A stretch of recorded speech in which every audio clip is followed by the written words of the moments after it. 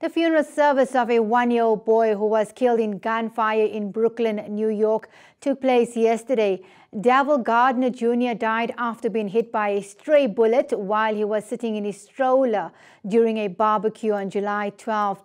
Earlier this month, President Trump announced that shootings were up by 358% in New York. Here's more from the proceedings. This is a disgrace that gun manufacturers, gun distributors, and those that are responsible need to have to deal with. All of us, Black Lives Matter. Well, it don't supposed to matter when we are doing it to each other. Matter means it matters. And this one-year-old boy matters to me. And it ought to matter to you, and it ought to matter to everybody in this city. As we all know, gun violence is taking a real uptick. According to some of the stats, we're talking over 250% since last year at the same time.